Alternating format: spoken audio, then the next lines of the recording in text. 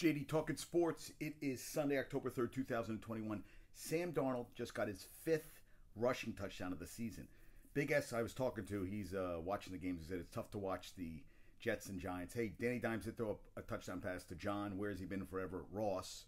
And the Jets got their first touchdown in 10 quarters. Went 9 quarters without scoring a touchdown. They're averaging almost 6 points a game. And Michael Carter, the rookie out of UNC, got a touchdown. Jets are down 9-7 to the Titans. I thought they were going to get blown out today. It did not happen. But Sam Darnold with his fifth rushing touchdown of the season, and they're playing against the Cowboys. And that's biggest was like, well, why, what did the Jets do? It's called Adam Gase. And now he's on with a good coordinator. He's with Brady, Joe Brady, with the Panthers, and he's getting the job done.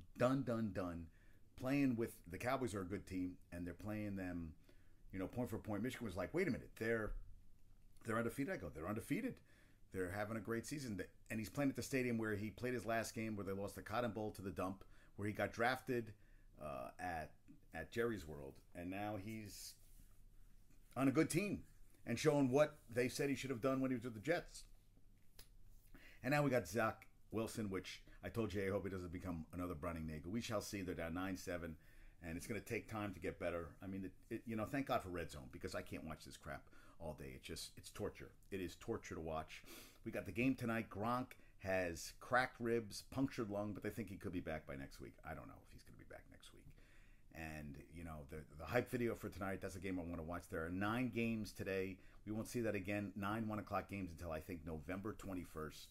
A lot of games on early. I think the big game is the Cards-Rams, and the Steelers-Packers is going to be on at 4 o'clock. Tonight we have, as I said, the Bucks visiting Gillette for the first time with Tom Brady. And then tomorrow we have the Chargers and the Raiders, which is awesome. And we had college football yesterday. Was nuts. Unbelievable. We had, let me get through. Okay, so the Jets had failed to score a first quarter touchdown through 4 games for the first time since 2006.